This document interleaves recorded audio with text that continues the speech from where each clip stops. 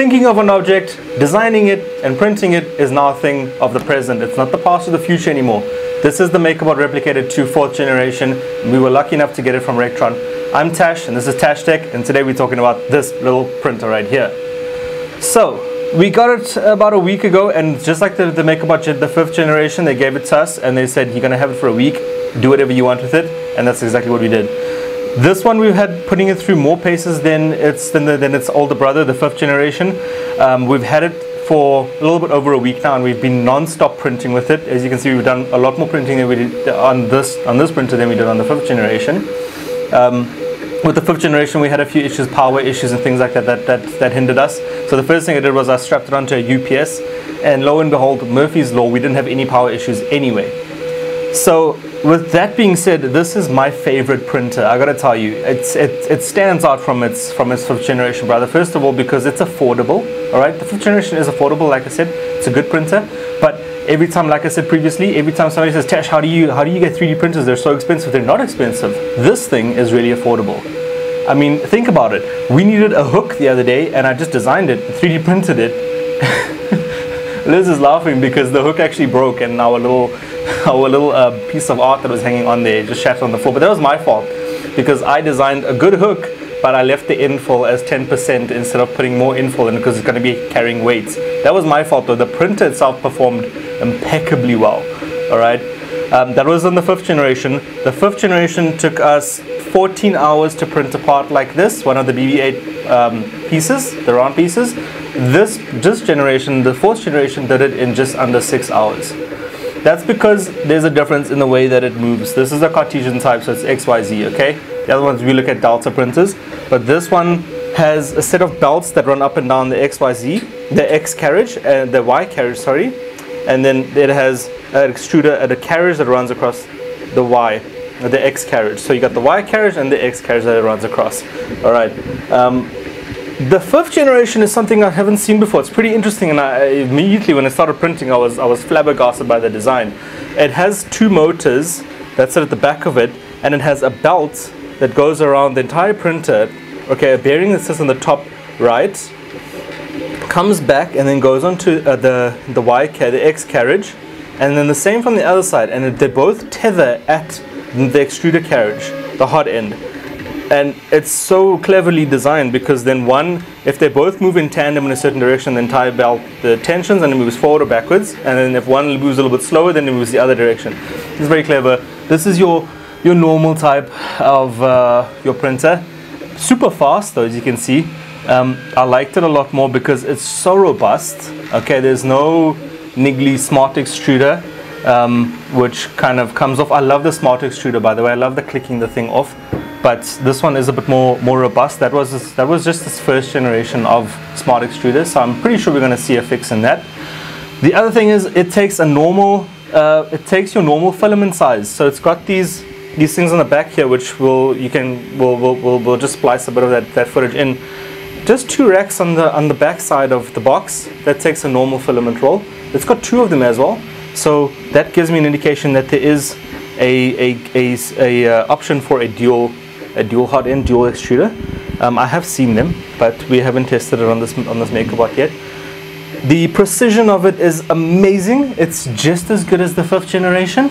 All right, the speed is very good, like I said, and it's very robust. The bed leveling is exceptionally well as well. And then you have to just point everything or boil everything down to the software, and it's that same tried and tested MakerBot software that they've been using this entire time. And it's very good. We print with a raft the entire time. Right now we're doing a comparison between 2 different filament types. So we've already printed this wolf head here. This is from some game, I'm not sure. I'm not a big gamer. But it was a cool test for me, I thought. And yeah, it has a bit of failing points here in terms of the support, but I hate printing with supports anyway. So for me as a designer, I would think you should really stop printed without the need of support. Okay, but you see that when it does print support, it's easy to remove. Okay, just slap it off there. And the rafts also very easy to remove. The other thing is, I'm not really sure what else. I mean, we've kind of looked at this, and like I said, we've been printing non-stop with this print, and I haven't had any issues. I had one issue when we turned it on; it was giving us a weird error, and I rebooted it a couple of times, and I haven't had any issues since then.